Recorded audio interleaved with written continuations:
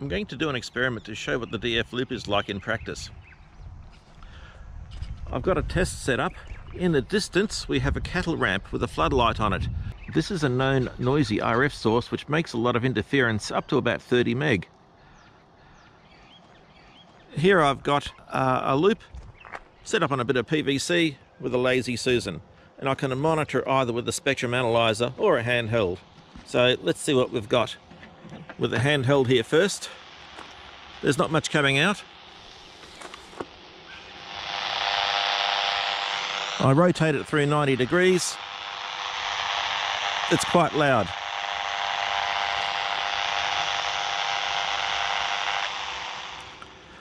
By the time I'm broadside to the noise source, the interference is pretty much gone.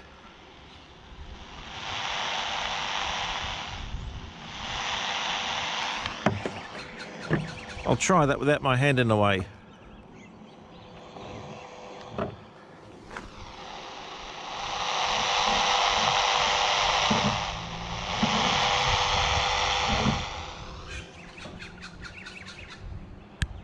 Okay, let's see what that looks like on the spectrum analyzer.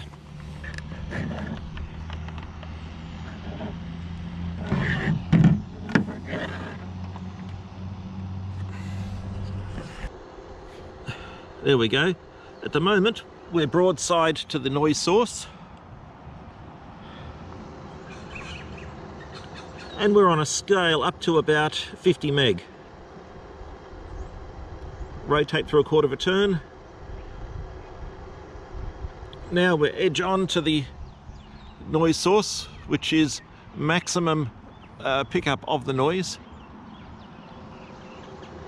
And suddenly we've got a lot of interference on our trace. I'll just rotate that again. That's broadside. That's edge on.